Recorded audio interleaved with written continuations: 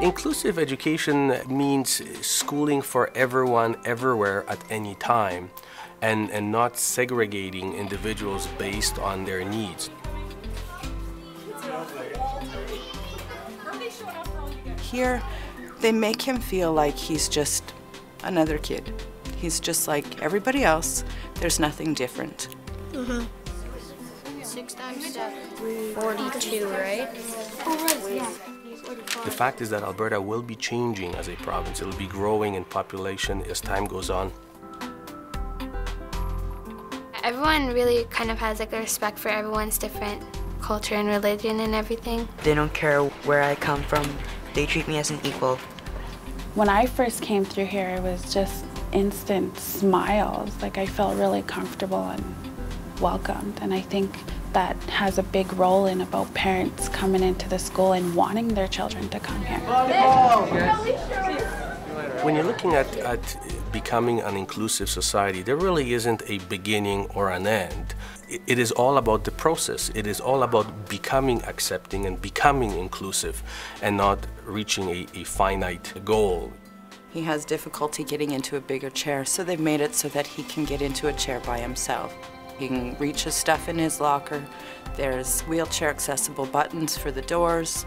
So there's a lot of things that they've done to make it easier for all students.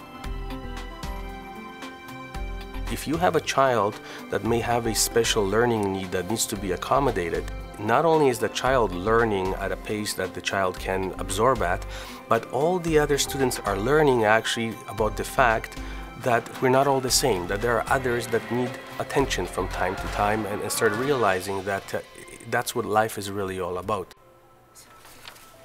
This has all the suggestions of the poppy leaves, yes? Do you know? They're very nice and they're good friends. They took the patience to learn lots about me. He has autism, but that doesn't really mean that there's anything wrong with him. It's just what the doctor says. As a minister and as government, our role is to lead by example. The diversity of the roles that a teacher actually has in a classroom has to be equally reflected by the delivery of services that the government brings into schools. The teachers are really supportive. They also give us like apps and links on their websites and stuff. Those are really helpful if you need extra help on some subjects. I can't read as fast as others, right?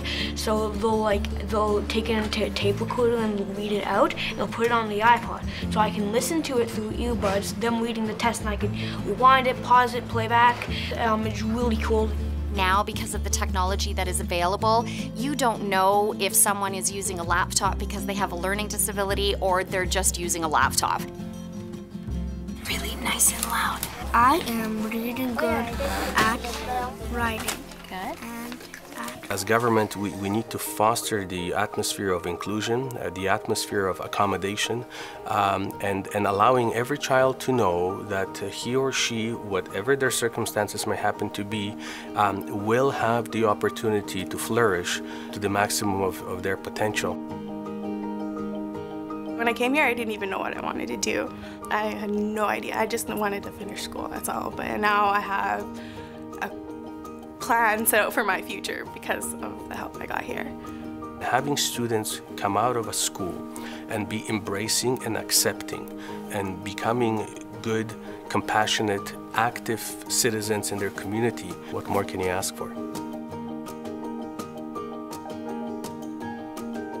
We got to talking about what we could do in our community to better the lives of gay students. One of the suggestions that came out of that was that I could maybe try starting a gay-straight alliance. Even if it's changing the attitudes of one student at a time, I think that it's important and it's happening. Okay, see you later. Good night. I today cannot predict what our province will look like 20 years from now, but I can assure you of one thing. We today can make sure that our children will be ready to accept and embrace the Alberta of then, whatever it may look like.